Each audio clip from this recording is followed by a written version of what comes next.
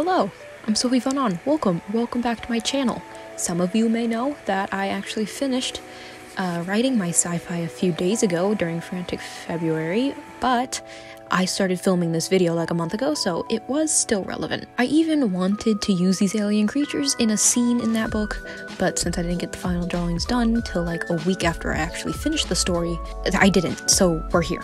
Anyways, today I am designing some alien creatures for my sci-fi whenever I pick that project up again. So my story takes place over the openness of space. There's no fixed home even for the main characters who live in a space station orbiting a star, and my main characters throughout the entire story are traveling, so they meet a lot of different species at a lot of different planets and stuff, and as the author I have to design the creatures. So I decided on making 4, just it felt right, and in my sketchbook I only decided to design the heads because I do not trust myself with drawing alien bodies on paper. I left that to the digital portion of this video so I could manipulate the sketches as necessary. And I really don't have a lot to say on this video except that I was hoping to make some sort of robot, metal encased, enhanced alien that you'll see eventually.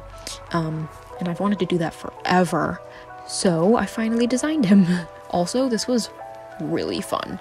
Like, even if it took me forever to actually complete, it helped me world build just a little bit more in that story, which is just so fun. And despite everything, I want to go back to that story like right now, but no, not yet. And as you will see in the digital portion, I already came up with names for 2 of the species, so that's pretty cool. But that is it. Have you ever designed creatures for your books? It's pretty fun, you should do it. If you've seen my designing fantasy creatures video, then you would know that I've done this already, but I guess in a way, designing aliens like this is a little bit different. Anyways, if you have, let me know. And do you still use those designs now, or have you altered them to like fit more with the story or biology or the world? But yeah, thanks so much for watching, thanks for being here, thanks for hanging out, and I hope to see you in the next one. Peace.